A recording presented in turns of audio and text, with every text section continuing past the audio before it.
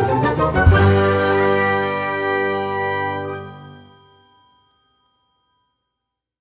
YouTubers, this is Zero Amps again, and today I'm going to show you how to measure current with a clamp meter. I usually use for measuring current this multimeter, but the problem is that this multimeter is only up to 10 amps, which is the maximum. And therefore I decided to buy this clamp meter, which is up to 600. People usually start measuring current with a clamp meter like this, and that's completely incorrect.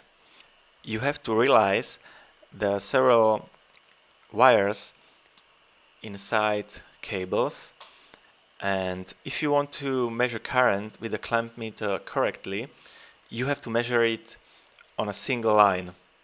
Otherwise it won't work. Like this it won't work. Normally you can find in cables at home 2 or 3 wires, and you can see colors for each. Normally you have to measure current with a clamp meter on blue one or brown one. And because it's not a good idea to cut cables at home to measure current, you can create such a line splitter. And now I'm going to show you how to create it correctly. So let's go for it. In my country we use so-called French sockets and plugs, and this is the way how I'm going to connect it. The first thing I have to do is to strip a cable.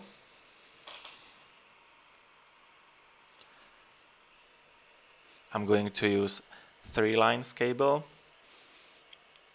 I really like this wire stripper because it's easy to use, and this is another tool which I really like, and I use it for crimping connectors. If you have stranded wires, it's a good idea to use these connectors. Like that, it's very easy to use and it looks very nice. I'm going to crimp all wires. Okay, this end is done and it looks perfect. Now I have to do the same thing for the other end.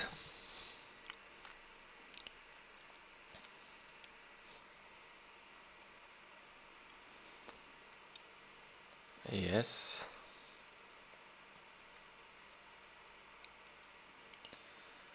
And the last one. Great. The cable is done and I have to connect the cable with this plug. Now I'm going to take a look at internals. Yeah.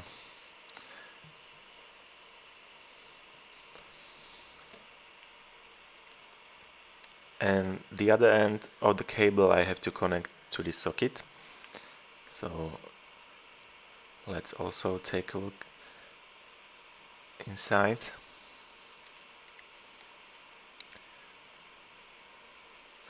Yes.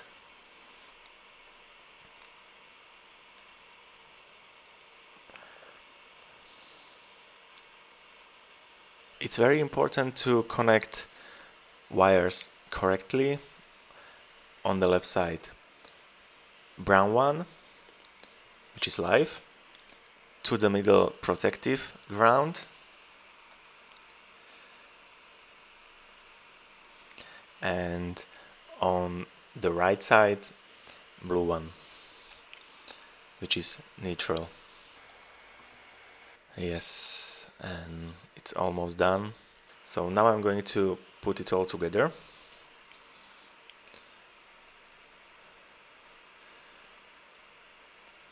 Yes.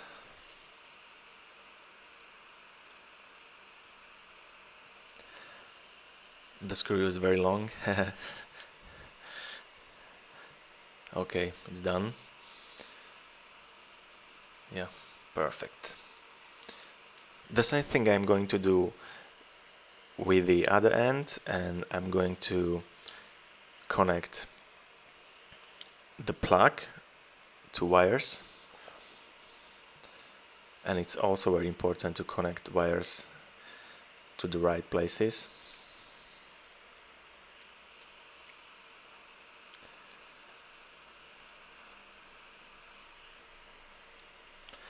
Yes.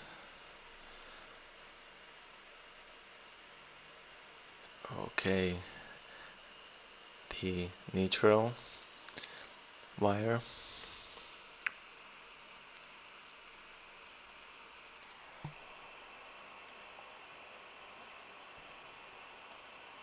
And it looks perfect. Okay, great.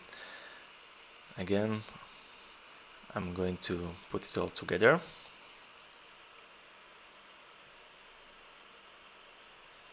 Done. And now I'm going to check whether I connected wires correctly. Of course I did, but it's good to double check. Yeah, this one is correct. This one is also correct. Yeah, the last one. Yeah, it's all right. Now I'm trying to cut the insulation of the cable, but I have to pay attention not to cut the wires inside.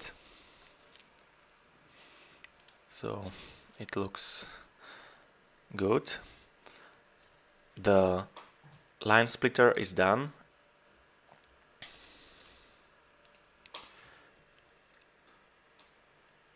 And I'm going to use this way. Yes.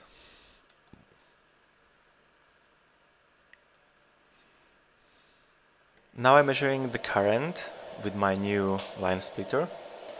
Yeah. And you can see how much current my hair dryer draws.